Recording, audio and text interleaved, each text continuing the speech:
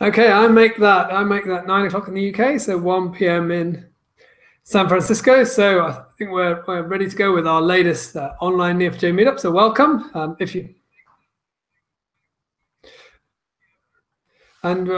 Today we're going to be we're joined by Fernando, who's going to be talking to us about learning Chinese with Neo4j. So hi, Fernando. I guess I'll let you introduce yourself and. Hi, Mark. So thanks for the opportunity to talk today with you in the online meetup. So yes, my name is Fernando. I work for a biotech company called Oxford Nanopore Technologies. But today I want to talk about something very different, which is basically how I have been using Neo4j and the concept of graph databases for helping me keep track of some of the words that I am learning while learning Chinese. Yeah, so I guess probably the first question would be, is this the first thing you've used Neo4j for, or how did you come across it in the first place? Well, it's something that I have been keeping an eye for quite a while. Initially, the first use cases that I started to play a little bit with it was more related to my PhD research. So I was working on phylogenetic trees, and in general, in bioinformatics, in the analysis of biological data, trees and networks are data structures that come up all the time because genes are connected in many different ways with each other, with proteins. Trees are related, very often used to model evolutionary relationships and so. And Neo4j was always like a very good way of modeling this type of things. And then when I started to use it, I realized that it also would be very useful for linguistic approaches. So I had been playing around with other types of databases, relational databases when learning German. So I had set up like a small app for learning vocabulary. And when I started to learn Chinese, I thought that if I wanted to do something similar, that would be a very good use case for Neo4j. Cool. And so what was so you've done relational database stuff before. How did you find that you were able to use some of that knowledge, or was it completely different, or what was your experience between comparing those two, I suppose, those two different models of database? Yeah, well, it's quite different. I mean, like for me, like what I found very different was like the freedom that you have to change your model, as in the sense that when working with relational databases, I always found that it was very, very important to get the right schema up front right before you would start to develop your application. Whereas with Neo4j, what I have found is that it is very easy once that you have an existing model to keep adding additional features, and especially if you are modeling something that has a lot of exceptions or a lot of things that don't really follow very strict rules. It seemed to be like it was like a much more flexible way of modeling that. I think we will see some examples of that later when we go through the slides. Yeah, I don't want to cover all the material. So, so you mentioned have you built a German vocabulary graph? Did you say? So is this your second language graph? No. For the German language, I was not using graph databases. I did that much longer ago. I was just making like a little application to practice how to guess the right article in German language, because in German you have like 3 articles for each word, and they don't really follow any kind of rule. So okay. I had like a small app where you would have like a database with the articles and the words, and you would have to guess them. But that was very, very relational. It was basically just like a bunch of tables, really. Cool. And so Chinese in particular, I think you mentioned when we were talking that you'd lived in China before, and that's why you'd got interested in this. You maybe tell everyone a bit about that? Yeah. Well, it was for a very short time when my wife was working there, so I was on a sabbatical for 3 months. I had a lot of free time, and then I started to learn Chinese seriously on that time.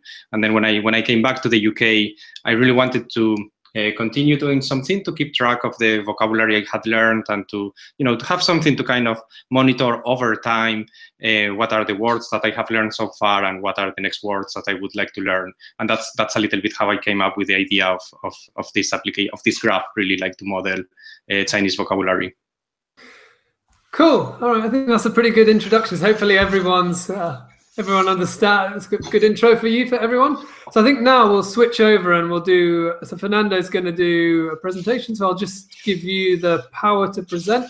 Okay, so let me see. I'm going to share my screen now. So. Cool.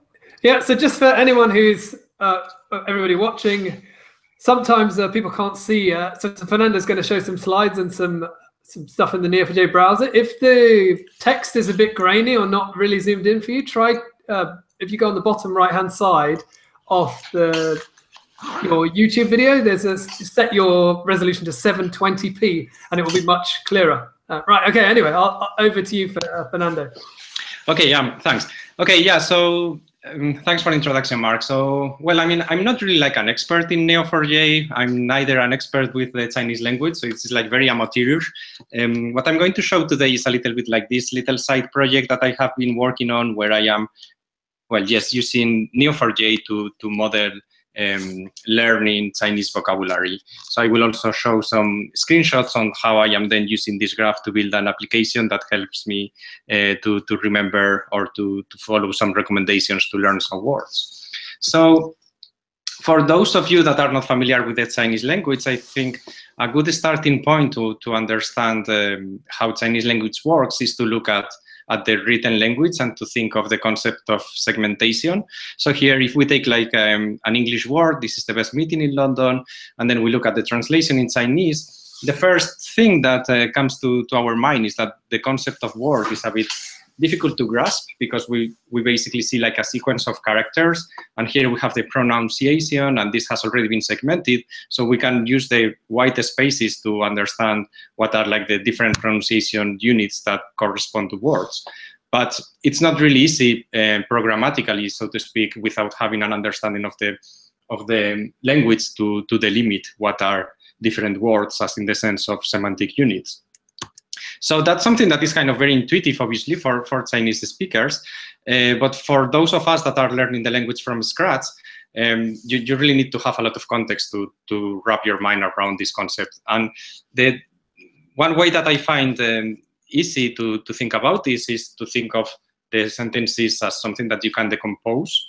So the highest level would be like the sentence, and then you can decompose a sentence into words, as in the sense of semantic units. So here, for example, we would have how true, which means tasty, and this can be decomposed into different characters. This one means good, and this one means it. So they logically can be combined into something like tasty. But then it's not only that we use different characters to be combined into words. It's also that the characters themselves can be separated into other written units that, when seen in isolation, have some meaning on itself. So, for example, in this case, the character for woman and the character for child, when they are put together, they form another character, but it has like a very different pronunciation. So as you see here, the combination of these two is a new character and has a new pronunciation, but here when we combine two characters and we combine the pronunciation, what we are building is actually a word. So we combine both the pronunciation, the characters, and the semantics and build a new word. And then you can also take characters and further decompose them into single strokes. So as you see, like we have like different layers in this kind of hierarchy. So when you start as a beginner, one of the things that is quite scary is that you don't really have an alphabet to work with, which is the typical thing that you learn first when approaching a new language. So what you have to do is you need to learn a lot of different written characters. And well, like in Chinese, like I guess nobody really knows how many characters there are, but native speakers can read thousands of them. And probably write also thousands, or probably read tens of thousands and write thousands of characters. As a beginner, one thing that helps a lot is to use the so-called HSK lists. These are like organized lists that are ranked by 6 different levels. And the sum of all of them constitute 5,000 different words. So in order to construct these words, you need to learn 2,500 characters, and these characters use around 250 radicals, which are like key components that are reused very often. And then the radicals and the characters are all composed of strokes. So in the end, you have like a finite number of strokes, which by combining with each other can build different characters. And this is basically a good target goal, because when you are familiar with this number of characters and words, this will give you enough knowledge to probably read a newspaper and have some basic communication skills. Now, having said that, to learn 2,000 characters from scratch is very difficult, especially if you don't really have any context or anything. So something that helps a lot is, to gradually have some kind of plan on strategically deciding what are the characters that you are going to learn first and why. So I guess like the reason why I decided to use Neo4j as a backend for this project was that I saw a lot of tree-like and network-like structures in this use case. So as I showed before, the words and the characters can be decomposed in some kinds of hierarchies, but then the words are also very connected with each other in the sense that it is very common in the Chinese language that you combine existing words to have compound words with compound meaning, but then also the pronunciation plays a very important role, and the different strokes are very often reused in high frequency. So there are like a lot of non-obvious connections that when you start to study the language become more apparent. And also, there is not like a very clear model on how you want to go from the way you pronounce something to the way you write it. So Chinese language has a lot of homophones. It doesn't have a lot of different syllables. So it's really difficult. Like you cannot really rely on the pronunciation to remember how to write a word. You really need to be able to map these things in a very particular way. So here's just like an example so that you get an idea of these things that I'm talking about. So in general, you can take like, for example, these 4 words, what they have in common is that they all share this character, and then these 3 pronunciations, they all follow the same intonation. And this is a little bit like the idea on how things start to look like a network when you display them. Okay, so I'm going to talk a little bit about the graph model. This is a simplified version of the model, but I think it's a good starting point.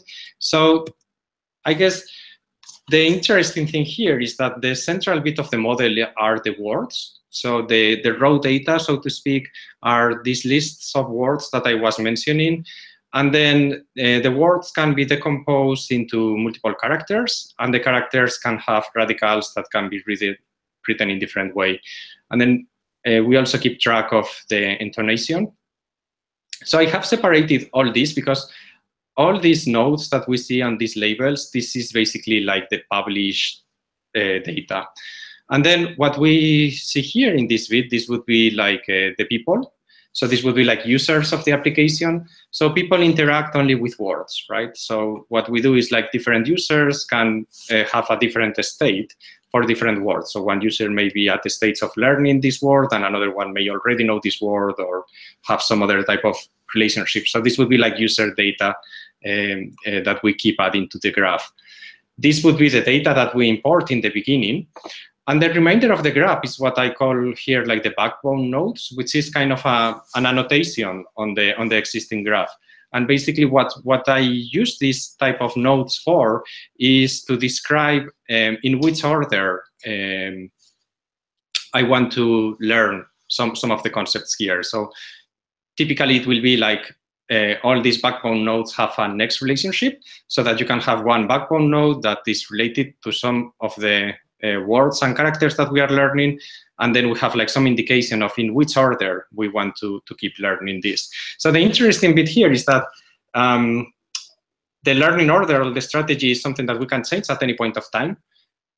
And that's what I was mentioning before when I said that with the graph model, this is really something very, very flexible, because you don't really need to have whatever you change in this area is not going to change the facts, which is like the initial data that you import from the published list. And the same you can say about the user data, right? So users can be interacting with words, so to speak, and in the sense that they learn, but they might also be, for example, grouping words by some topic and then have users that follow a particular topic. So you can see how it's very easy to take this model and keep adding functionality without changing the underlying lists of words. And here's a little bit one example of what I was saying before. So we have one word. The users only see the words because this is what they are interested in learning, but these words are related to the characters, and then we can use the learning strategy to present these words in a particular order. Okay, so I'm going to show a few initial examples on what is the content of the graph. So the initial point basically is that after all, what we have is lists of words that have been decomposed into characters. So here we have one query where we take the word Zuxingche, and then we can take this word and get all the characters related to this word. So here we have 3, and then we take another word and take all the characters and we present them together in the query. So we have one word with 3 characters and we get another word with 1 character. That's what we expected. So one of the first questions that we may ask is like, what is the distribution of the lengths of the word? How often do we have long words or short words? And that's something that we can quickly query with something like this. So we can say, okay, let's match all the words we have and return the length of the word, as in the number of characters. That would be our word length, and then we get the counts. And what we get is that we only have words of up to 4 characters. The most common ones are by far 2-character words, followed by 1-character word, and then the rest are not very common. So before, I'll just pause you for a little. Yeah.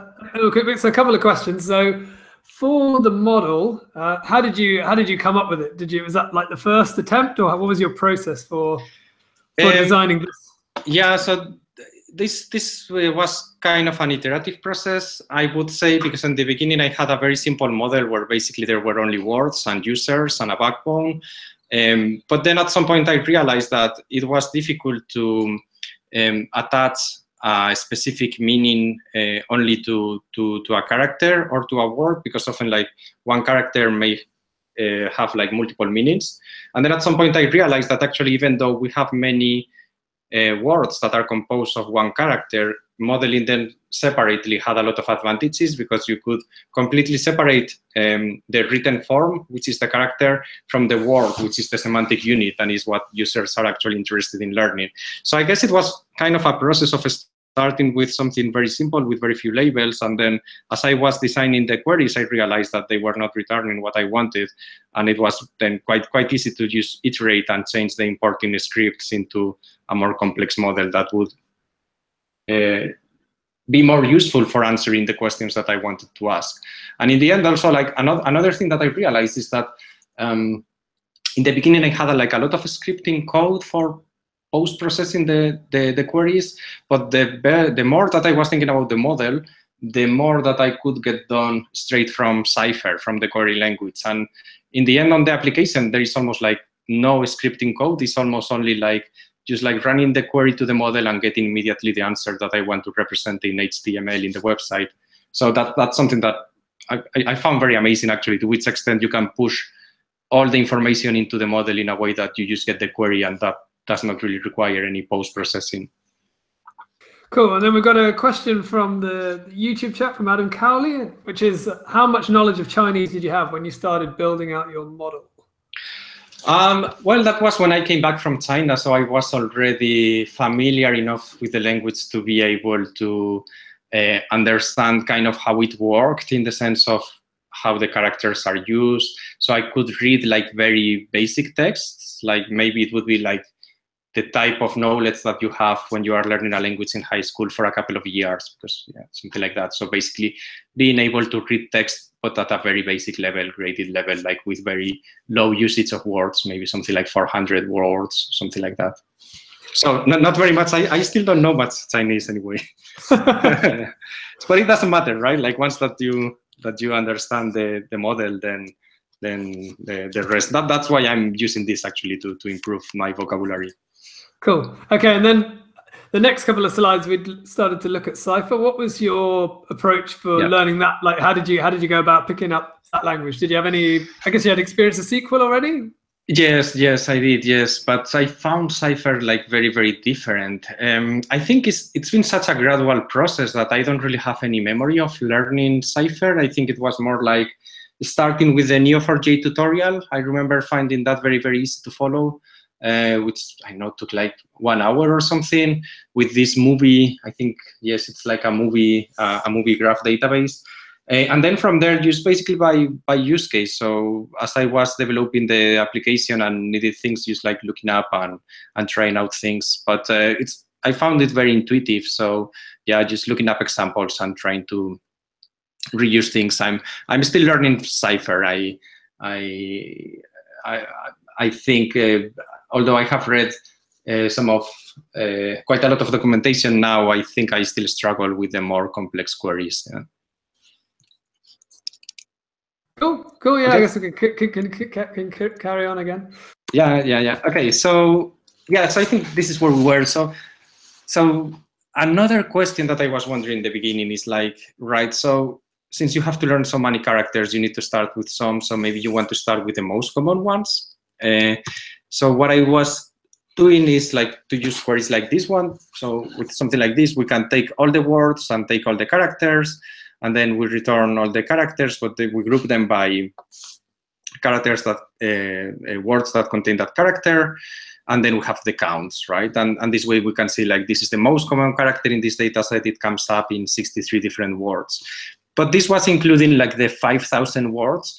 And then I wondered like what happens if we focus only on learning first the characters that are important for beginners. And then I modified the query this way so that we take the whole set, but then we filter by the level 1. So this is going to give us only 150 characters. And then the characters that are common in this subset are not necessarily the same. But actually, this makes a lot of sense because if you look, now we are returning the translations as well. All these words are like very, very common words, right? Like today, table, so on. It's the kind of things that you want to learn in the very, very beginning. And so then, yeah. That's what I was going to say. So do you have a label on this? Is it HSK1 is level 1, and then there's like HSK2 for level 2 and so on? That's correct. Yeah, that's correct. So those are 6 labels. Yeah. I think in the current model, they are also properties because I ended up using this so much that I realized that it was also useful to have it as a property. But yeah, it is a label. Yeah. Yeah, and this one, for example, is an interesting example. So if you look at the translation, a phone call, a movie, film, television, so all these are electric things. And then if you look at this character, this is the character for electricity. So you can see here like high frequency, simple characters that are like the type of things that you want to learn in the very beginning.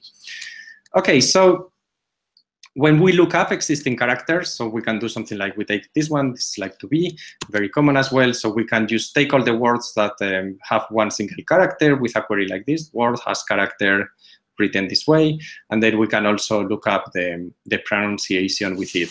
Then we can get like a bunch of words related to this character.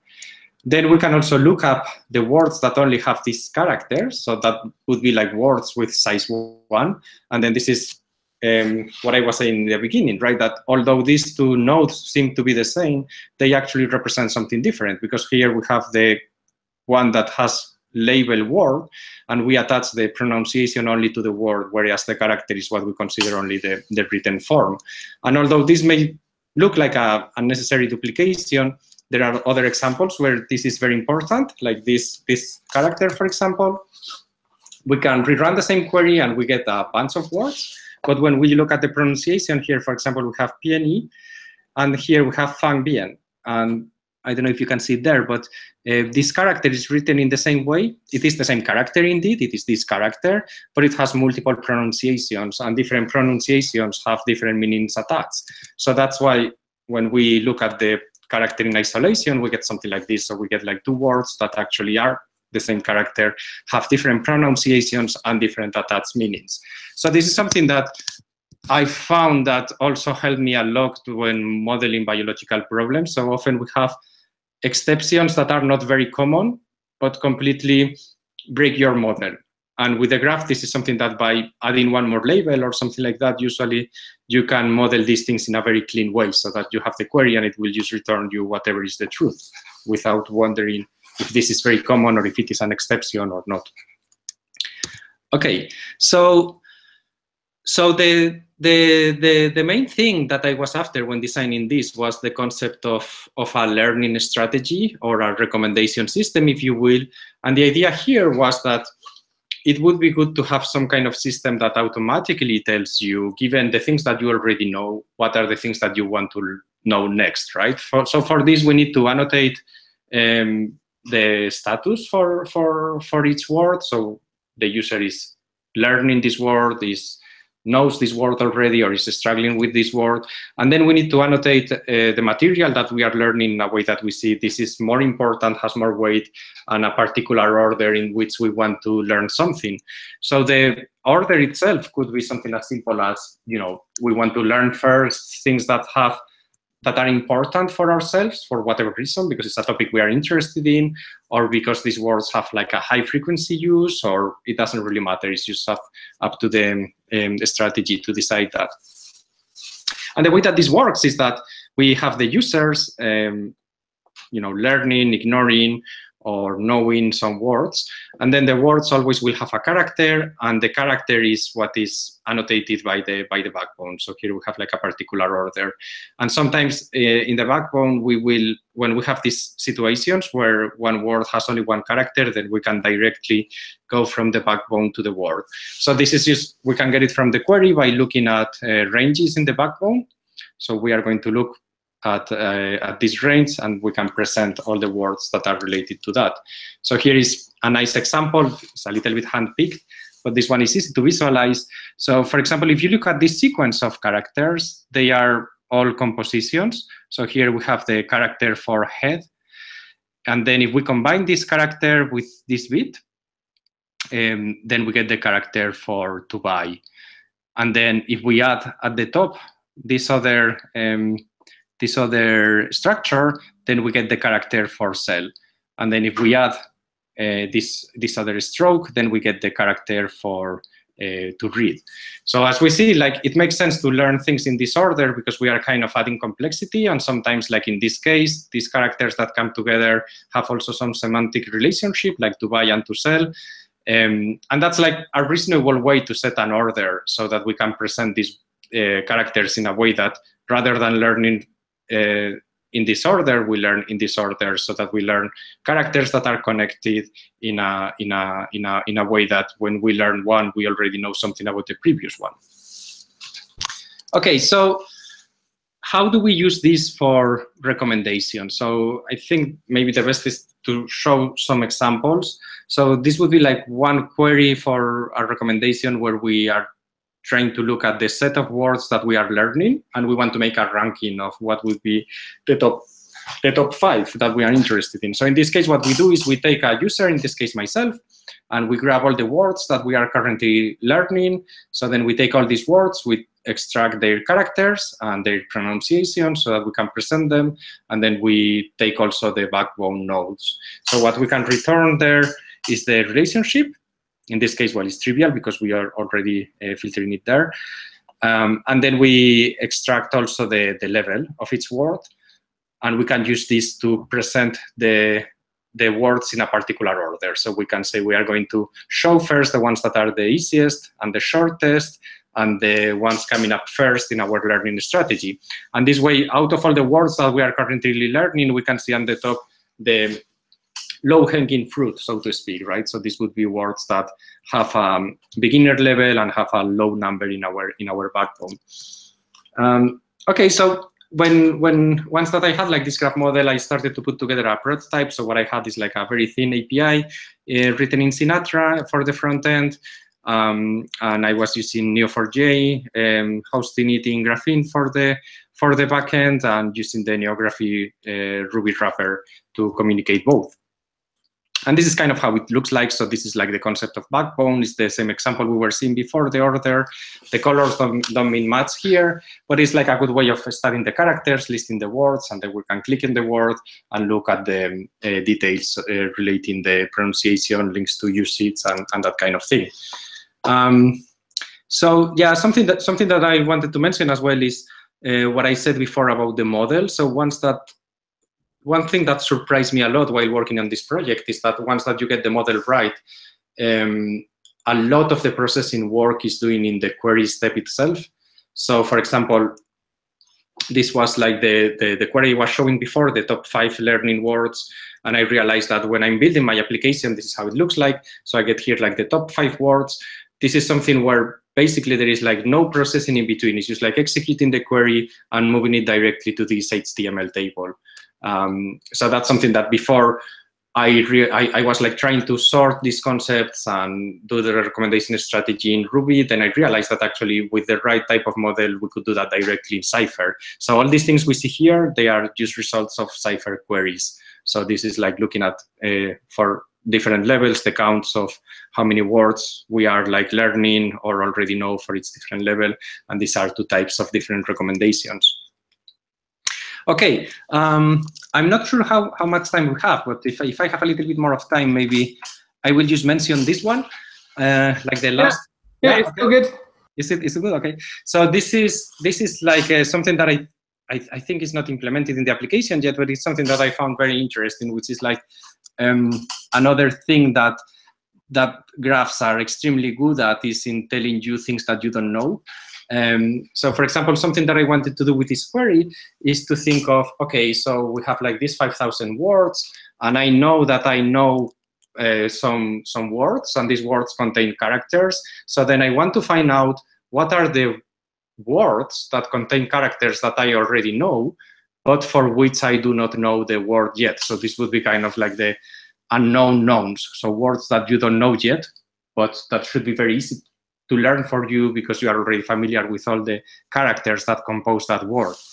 And this is something that I found this a little bit difficult to do it with Cypher. It took me quite a while, so I'm not sure if I will be able to explain it correctly again. So, but basically, I realized by looking at the graph that this is something that I should be able to solve with a query. And the way that this works is something like I basically first select all the words that I don't know yet. So this would be like all these nodes, the ignored words. And then we find out what are the characters that are present in those words. And then we take another set, which would be the set of words that we already know and the characters that are related with that. So then we can take this set of ignored words and take like all the characters that compose that, a set of all those characters. And then we do the same here with the words that we already know. So those are the characters that we already know. So now we have a set of characters that we know and a set of characters that belong to words that we don't know. I'm not sure if this is very, if I am explaining myself very well, but well, like I guess the short story is that then we can filter and extract only the characters that are present in the set that we want to learn, and also in the set that we already know. So with this, what we can return is this set of words. So this would be the words that we already know, and this would be words that we don't know yet, but that are composed only of characters that are present in this other set. And indeed, these are like very easy words. We can then rank them by level. So we can kind of select words that the graph can effectively tell us these are words that should be very easy for you to learn. So it can be like a good principle for a recommendation. I'm not sure if that was very clear, but yeah, it's a very interesting thing. Okay, so maybe I'm going to say a little bit about what are the next things that I wanted to do with this project. So one aspect would be like to incorporate some grammar, some grammatical concept, but more interestingly is to, although I have been talking at the level of words, I think when learning a language, it's very important that you work with context, so that you are studying text that is relevant or important for you. So if we keep adding to this graph blocks of text that represent stories or songs or subtitles from movies, then we can use this type of recommendation to, for example, recommend to you songs that would be easy for you to understand, and then you can focus on learning that type of text, or the same thing for movies, sections of movies or things like that, or especially with storytelling, that's something that can work very well. So one thing that I would like to incorporate is some NLP, so that we can do like complete content recommendation. That would be like taking lists of stories and then using NLP to extract maybe keywords or something like that, and then map that to the words that we already know, so that we can make a much richer recommendation experience.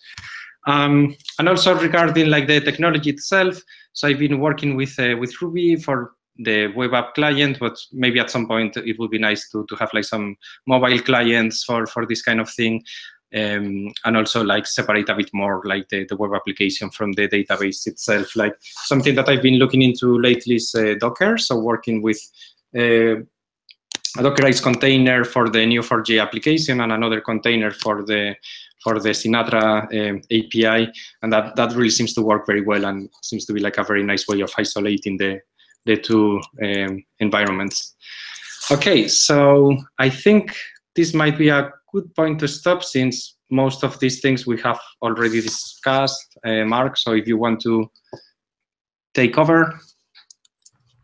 Yeah, cool. So Tim says the explanation was good and likes your idea of suggesting to learn words that are not known but comprise known characters on the couple of slides ago. Yeah.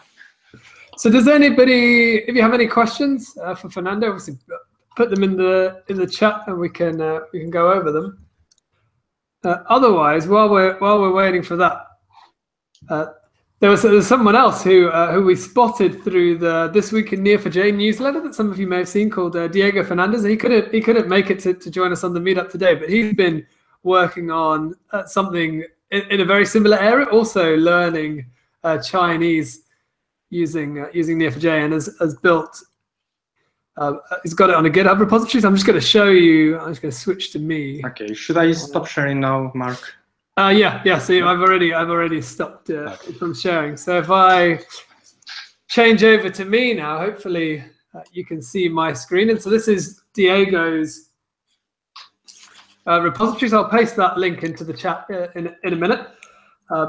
So it's Diego Emeralds and then Chinese_exp. And so Diego was doing very similar things. You can see some of the language used is the same as what Fernando has mentioned. So we've got, in this case, Chinese radicals, and Diego's then put it together into an IPython notebook. So you can, and this time using the Python driver rather than the Ruby neography driver. And this is actually using the Bolt protocol, which was introduced in Neo4j 3.0. And I think, Fernando, I forget, where did you get the data for your? Yeah, so I was using like some published lists. So these are basically CSV files that contain the words and the English translation as well as the pronunciation. But then in the beginning, I was just importing the CSV files. But then what I started to do is to do a lot of pre-processing as I was changing the model. I had to do some pre-processing so that I would not import directly the words, but more like the relationships in a way that it would make sense according to my model. So now I'm not importing from CSV directly. I'm more like relying on some Ruby code that does the pre-processing and connects to the database and starts to insert the nodes with neography. But I think what I may do is to separate that pre-processing, rewrite the CSV files into something that complies with the model, and then use some more efficient importing with load CSV or something like that, maybe. Yeah. Cool. I think Diego had found a. I don't know if he found exactly the same data set, but a similar data set. But then in this example that I'm just scrolling through now, kind of combines Neo4j queries and puts the output into pandas. So PD is a pandas data frame. So this is a way of taking like a query results and putting it into tabular form. And so there's lots of different queries that you can run from pandas. So for example, here we're looking at the popularity of radicals based on the number of characters with certain radicals in. Exactly. And then, yeah, so this one's quite a good one. So this has got all the code for reproducing as well. And the models, how similar is that model to your one? You probably have a better memory than me. Yeah, so this model is a little bit different because it seems to be more focused directly on the words themselves. So I don't think it's actually doing the same thing, because this seems like more to be considering words and characters as the same thing. Yeah. But yeah, it's kind of similar in the sense that it can be used to, you take like one single character or word and you map it to multiple meanings, and that can help you to keep track of this. Yeah.